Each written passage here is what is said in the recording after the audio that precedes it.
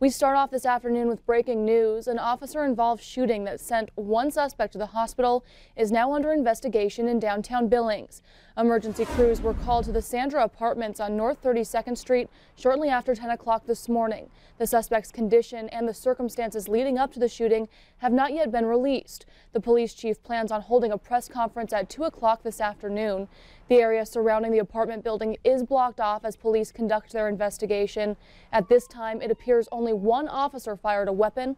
Police have yet to say if the suspect was armed or if any other weapons were involved. We'll continue to update this story as more information becomes available.